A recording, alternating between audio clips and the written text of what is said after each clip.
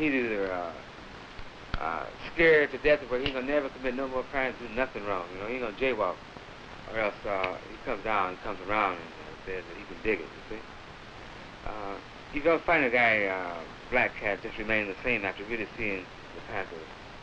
The guys on the block out there, man, they never have been too impressed by America, you know, by what's been happening to them. They're not impressed by that.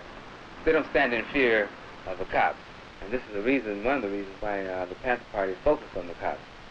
Because the cops are out there and they're visible, you see. And this is the direct contact of the black people with the power structure. You know, it's the man, the pig, who's going to come and bother them, you see. But the only thing that has been lacking was a method by which to really move against it effectively. And those other organizations with those programs and those